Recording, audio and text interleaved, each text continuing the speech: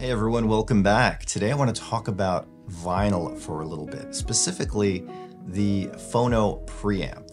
But let's move on to the Black Ice Audio F159. As for me, this one is the star of the show today. It comes in at under $2,000. The Chinese tubes ended up being my favorite because they give you a warm, rich sound. And that's the sound I associate with vinyl. That's what vinyl should sound like. I don't like when vinyl tries to emulate high-res digital. Vinyl is something you want to get into if you want music that has a little more emotion.